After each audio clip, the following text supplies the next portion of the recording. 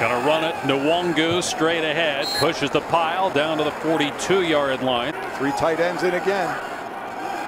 Play action here. Purdy in trouble. Steps up and takes off. And Purdy's got the first down. 4 rushing yards and a touchdown. Here's Nwangwu, the backup tailback. And he's going to lose yardage. 4-man rush for the Ducks. Purdy's pass in traffic. And is it caught? Better than Herman did with the Longhorns.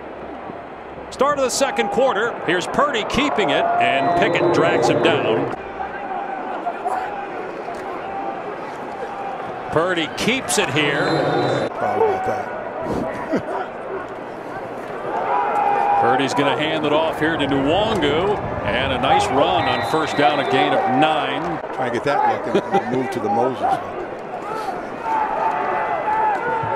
Hand off. Nwangwu gets the first down. It's college games. I mean, it's just so much fun watching these players play and do their thing. Well, Des Moines is where you're flying to get to Ames. As Nwangwu off the right side. Turn this program around.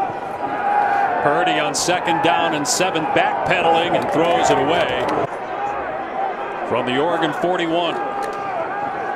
Purdy's going to throw. It's juggled and incomplete. Motioning into the backfield too. And he's going to be the lead blocker. Nwangwu with a broken tackle and knocked out of bounds. And they are glad it is over. And in Iowa State's case, it wraps up on the season that's been. It's like they're going to let Nwangwu, who is the heart and soul of this team, finish it off at running back. He's not there anymore, but got him really good with the bucket.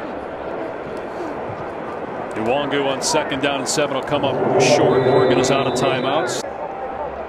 Congrats to all, and enjoy the break that's about to come up. Nwangwu on 3rd down and short, able to get